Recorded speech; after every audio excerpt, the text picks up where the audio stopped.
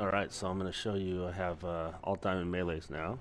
Now I'm going to show you my class setups for my knives only classes and how to get 3 throwing knives. Alright, so first of all, let's go to divisions. I have 4 divisions that I have set up here. Let's start by selecting Expeditionary. Expeditionary gives you an extra piece of lethal equipment, so if you select Serrated as your basic training, it gives you 3 throwing knives. Now, in theory, but it wasn't working. It was only giving you 2 prior to this last update. So what I learned was there's a little glitch here, I think. And basically, if you select Expeditionary with Serrated, you have the 3 knives here. You can now change to another class like Resistance, for instance, and you still have 3 throwing knives. You can also select single piece of equipment, tactical equipment, or 2 tactical concussion grenades. Smoke grenades only gives you 1, gas grenade gives you 2, and the signal flare gives you 2. We'll stick with a smoke grenade. You also, by selecting Resistance, obviously get the tack knife and the extra attachment. But as you can see, you can switch to other classes like Mountain. You lose the tack knife, obviously, but you still have 3 throwing knives. You switch to Armored, you've got 3. Airborne, you've got 3. Infantry, you've got 3.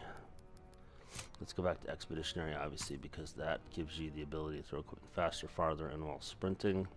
So if you're going to use the throwing knives, this is probably the best class to do it, because you also resupply those knives from killed enemies.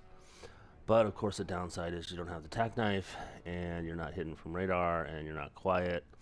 It's kind of stupid that they didn't give you the ability to have a sort of stealth class, kind of give you all those things. Unfortunately, it's what it is. Alright, let's look at the shovel here. You can see I've got all the shovels,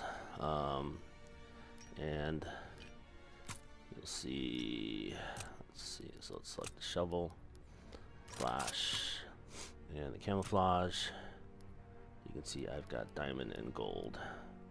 The gold looks good, the brass looks great, copper, and of course diamond. Let's select the ice pick. I've got all of these as well.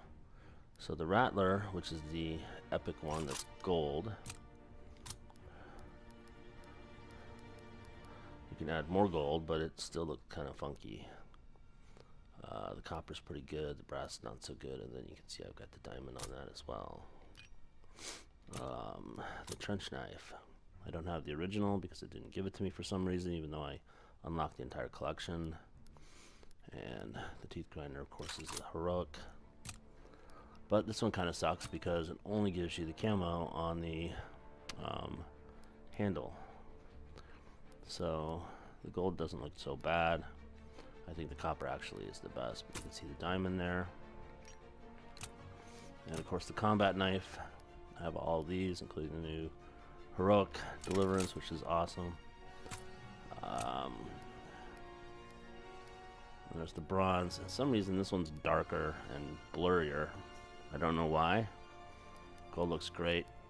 Diamond is exceptional.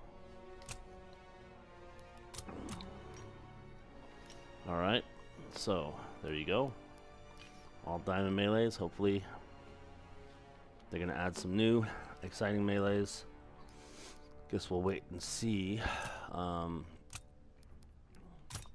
So anyway, my classes here, Airborne. I like this because obviously you can run fast and keep sprinting for longer distances. So sometimes that's good to have depending on who you're playing against. I like to have mountain version, so I am hidden from radar and a little bit more stealthy. The Expeditionary I already explained. And the Resistance, I like having this option as well because it gives you the ability to have the tack knife as well as the 3 throwing knives. Alright, that's it.